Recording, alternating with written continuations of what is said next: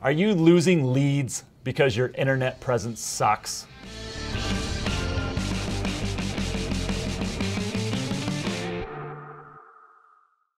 Hey everybody, Ben from JobNimbus here with the Building Business channel. I've got Cam from Podium with me. Want to talk a little bit about your website and what you're doing when somebody gets to your homepage. Because right now, people are searching for you on Google, right? And they're clicking on links. Let's talk a little bit about that in a second here. And then they're coming to the website, and do they know what you want them to do next? The call to action, right? So what's that flow look like? You've talked to me before about the Google My Business. Yes, yes. Let's talk about that. Awesome. How important is that? Okay, so again, you got to get into the mind of your customer, and when they're looking for your services, they're going to go to Google. Yep. Okay, and they're going to type in some sort of a search. Yep. And again, a lot of business owners haven't kind of taken this journey. So what happens is they type into Google, your listing is going to pop up. So it's going to have information about your business. And then it's going to take that customer to your Google My Business page. Okay, and on your Google My Business page, again, it's going to have additional information about you, but it's going to have 4 calls to action. Now those calls to action will vary slightly depending on if you're on a mobile device or on your desktop, but it's typically going to have a way for them to call you. It's now going to have a way for them to message you, which is something we should talk about. It's going to lead them to your website, or it's going to give them directions to your business. I think we've all seen that, but those are some of the 4 calls to action. What's the most common thing that people usually do? Yeah, so again, if you think about it, a business owner wants everyone to click on that phone. Yeah, click on that phone, call me, right? And historically, that was what people would do. But now people, they do a little bit more research, and most of the time, they're still going to click on your website. Now, why do you think they're going to your website?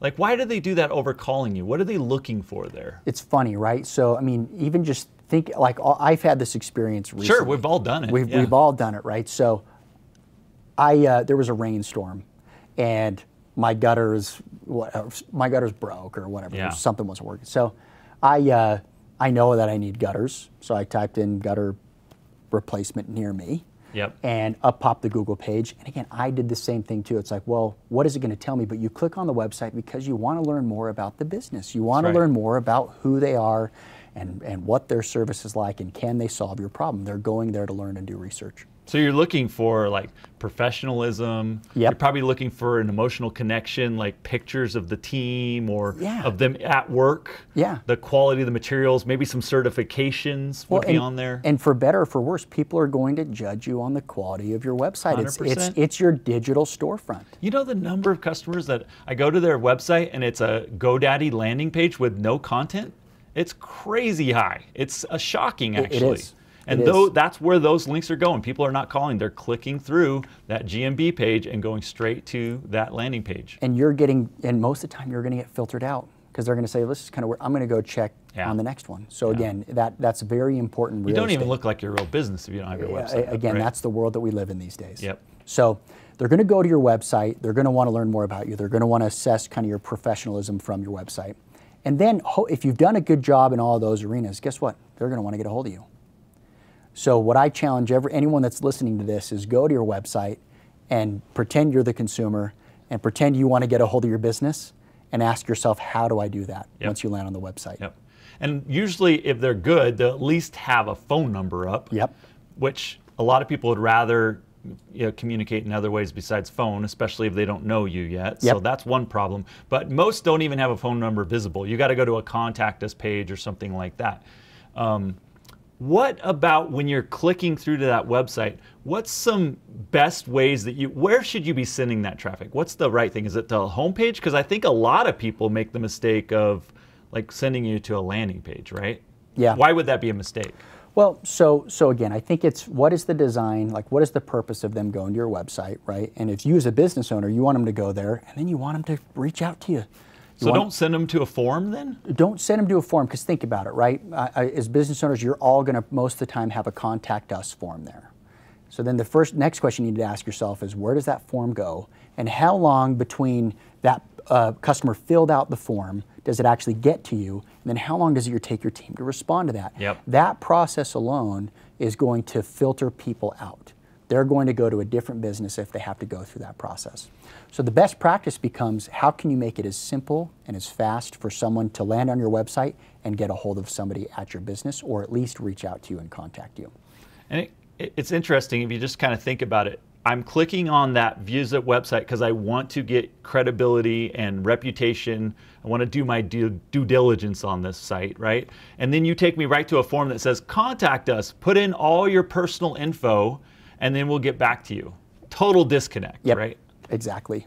And so again, if you can simplify that and get a way for them to contact you more directly, they're going to take the path of least resistance. That's what we do as human beings. And that path of least resistance is going to give them a better experience, and it's going to get you more customers. So I'm going to send them to a landing page that's specific to what I'm talking about with those keywords and everything. And they get really excited, and I do a really good job. What are the calls to action that work really well on a page? Well, so our personal belief, and this isn't, well, I guess this isn't even just Podium. So what we're seeing, what the trend is, and so I'm going to revert back a little bit to the Google My Business analogy, because what Google's learned, what Facebook has learned, what Apple's learned, and what others have learned is that people prefer messaging. So if again, going back to that Google My Business example, Google has now opened up Message the Business as an option. Now this is something that you have to turn on, this is something that you have to support, but they've turned on that messaging option because if you give a customer the option to message you, to send you a text message, guess what? That's the path they're going to choose. Facebook is doing the same thing with Messenger, and what a lot of people don't realize with all these Apple launches, this has actually been about a year ago now, Apple launched their own version of Apple, what they call Apple Business Chat. Oh yeah, you can use like the Messenger app to talk with the business. I did it the other day. It's really cool. It's really cool, it's seamless, and it's easy. And so that experience, again, all these consumer companies are creating that experience, but most of the time business owners either aren't aware of it, they're not taking advantage of it, or they're concerned about how do I even execute on that strategy? Do I have to just... pretty technical. It's technical, and then do you have 3 or 4 different pages open at all times just waiting for messages to kind of funnel in there?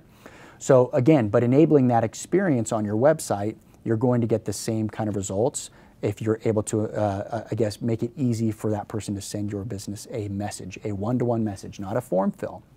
So oftentimes what business owners will do is they'll put a chat widget on their website. Yeah. That's a much better step than a form fill. Or a phone number just on there. Or a phone number, as long as when that customer clicks on the chatbot, it's not just a glorified form fill. Right, which is a lot of times what happens. So a couple of things to think about as you're trying to convert people from your website to become customers of your business. So I have the chat there, I click on it. You want it to actually open up to the little messenger window and actually be ready to talk to a rep at that company. That's the best practice. Now, one of the concerns a business owner will have is say, well, what about after hours? I can't man something 24/7. We're not big enough organization for that. And I want to sleep, and I have a family and other things that I want to do. So that's, again, where our personal belief is that if you can enable it to have text messages, the cool thing about a text message is it doesn't go away. Let me explain, right? So if you have just a live chat window, if you are not actively responding in that live chat window, that consumer is going to end that session. If they're able to send you a text message, when you wake up in the morning, that text will still be there. You've opened the gateway to that customer's phone. Yeah. So you're able to respond to that whenever it is most convenient for you as a business owner, and there's no delay in response from the customer because it's on their phone, and you are now a contact in their phone. It's an extremely effective and powerful way to convert customers and create an incredible experience for them. The other thing is people are used to texting all day. They know it. They feel comfortable with it. They're not used to chatting through a little browser window and forgetting that that window's open, and then they got busy and they can't come back to it because it's you have to be, it's almost like doing a phone call with your fingers, right? Yeah. Well, and then to that point, right, like chat can be effective when that person's sitting at a computer, but guess what most of the time we're not doing? We're not sitting at our computer, we're on our phone. Yeah, and then it's especially struggle to do it. Yeah. So again, that's the power of being able to do it via a text message and to enable your website to have kind of that text message capability, because then when that consumer's on the go, they're still able to message you. Yep. And you're able to message them back. Okay, so let's kind of just recap this for a second.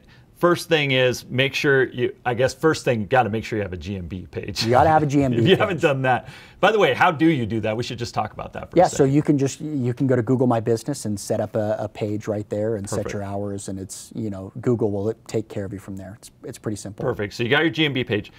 Second, if you're really savvy and want to be stand out from the crowd, hook up that messenger button. Get Yes. that working, because that's critical. Yes, and again, that's a pretty simple process where you can just enter a number and Google can help you set that up too. And that'll send an SMS when they click on it. Yep. Super cool. Third thing is, when you send somebody, when they click on visit the website, you want to send them to your website, not to a web form, because you want to build credibility. And then and the fourth thing is, once they're on that page, have lots of options for you for them to contact you. Yes, make it easy. So again, I would even say make it easy for them to get a hold of you. And a form fill isn't easy, and click to call is great, but again, if you're looking at the data and you're looking at conversion metrics, if you can open up the messaging gateway, you're going to see far better results and a much better customer experience. I love it. Okay, so comment below on ways that you guys are asking customers to contact you right now. Is it just phone number? Is anybody set up Messenger yet, and how's that working for you? Do you have a chat widget built into your website? How's that working for you? I'd love to hear what some success stories are and what some struggles are.